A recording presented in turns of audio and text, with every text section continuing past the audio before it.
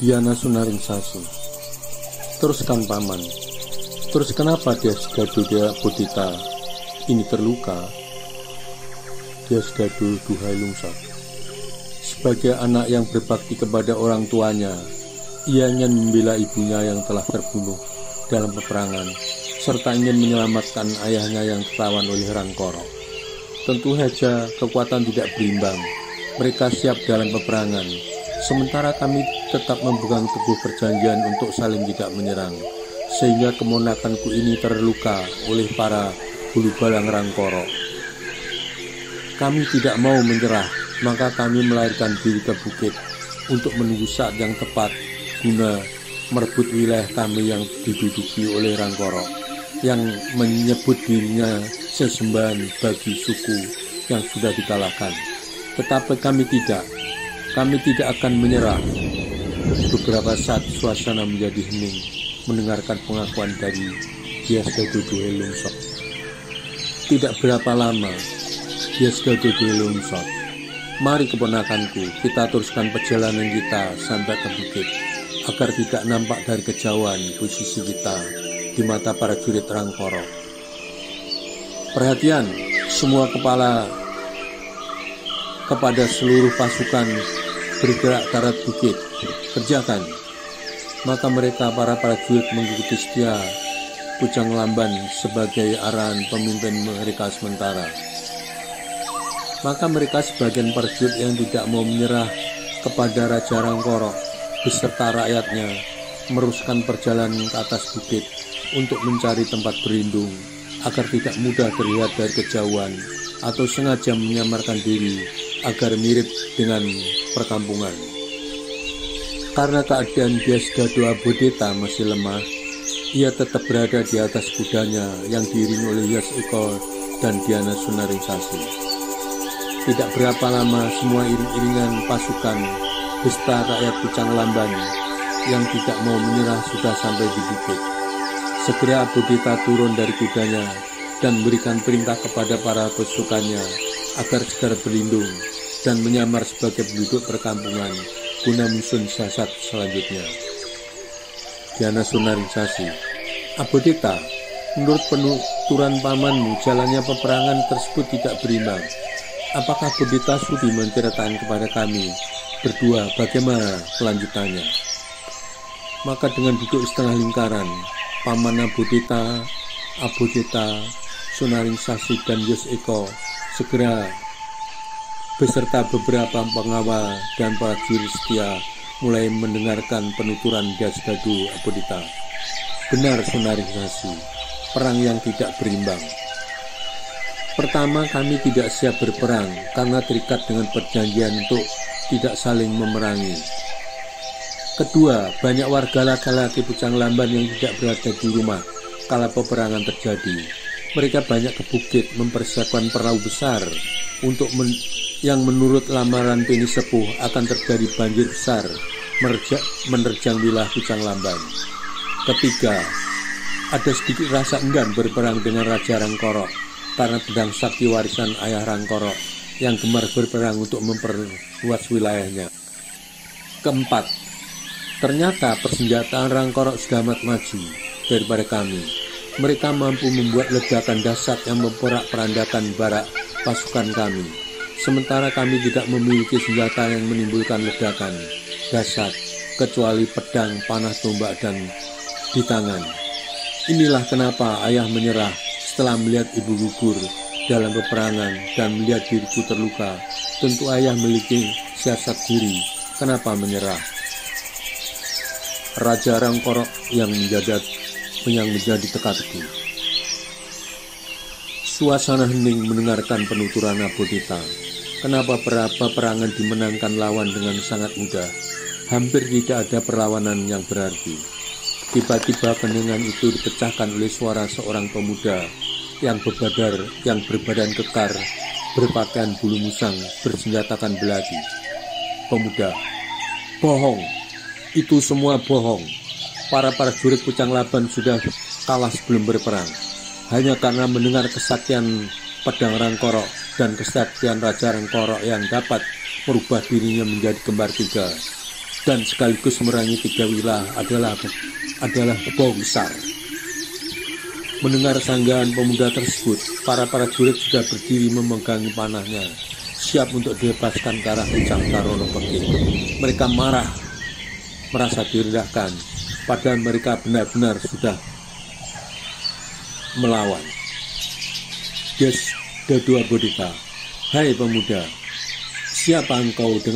Jangan menghina prajurit yang sudah berperang dengan sekuat tenaga walaupun akhirnya kalah. Sebutkan siapa namamu dan siapa engkau sebenarnya.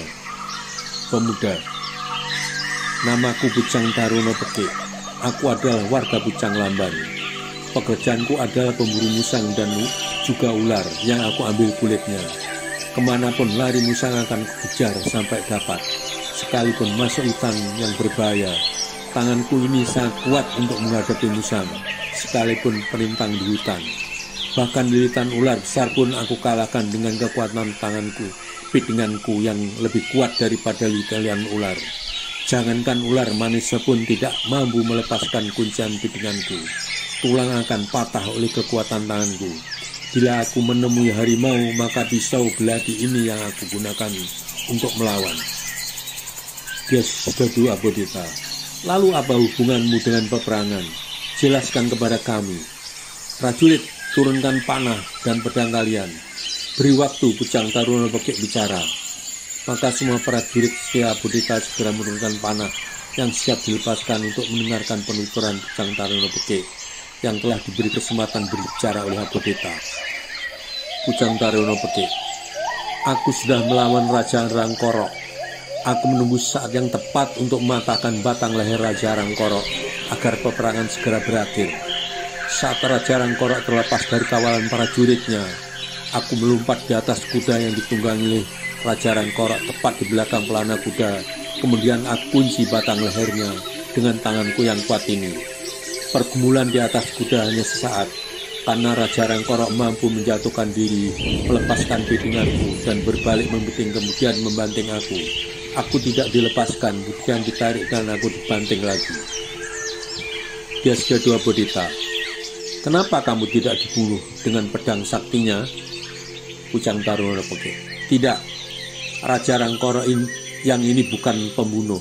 Kalau pembunuh, bantingan tersebut pasti mematahkan tulangku. Bantingan tidak mencurigai aku sedikit pun.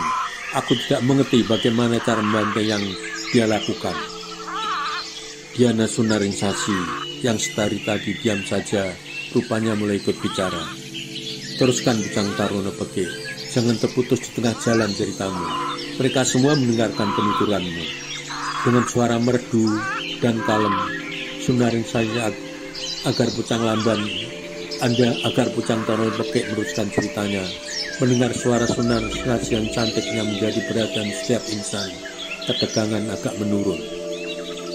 Pucang Tarono Peke, sambil mengunci pitingan, Raja Rangkoro berbisik kepadaku.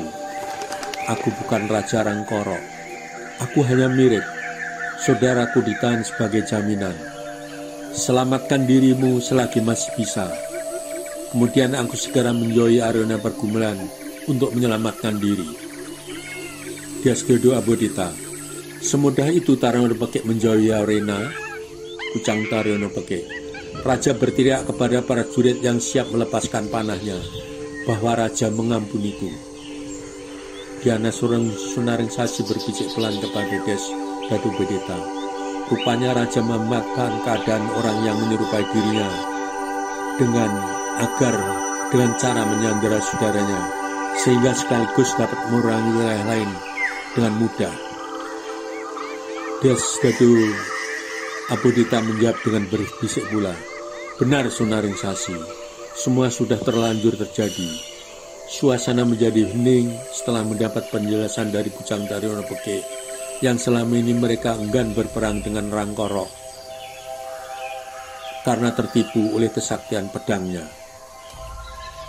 Diana Sunaring Sasi, Tarono Peke, bagaimana kamu tahu kalau Raja Rangkoro menyerang 3 wilayah sekaligus? Serahkan supaya kami di sini semua tahu duduk perkara yang sebenarnya. Pucang Tarono Peke, saat Raja Rangkoro yang ini mengampuniku. Segera aku menjauhi arena dan segera berlari cepat menangkap musang, ingin memberitahu saudaraku yang tinggal berjalan di wilayah Kebun Garu agar waspada. Untuk lari ke sana aku harus melewati wilayah Sanggalangi yang ternyata juga sudah dilakukan oleh Raja Rangkoko dengan mudah karena kepala suku Sanggalangi tidak mengadakan perlawanan. Mungkin mereka memiliki adat dan budaya serta bahasa yang sama dengan wilayah Rangkoko. Dengan berlari tanpa mengenai lelah, sampailah aku di pinggir hutan, tempat kita bila ingin bertemu saudaraku Pucang Tarno Gede. Ternyata di sana saudaraku bercerita kalau wilayah Kebun Garu sudah ditaklukkan oleh Raja Rangkoko.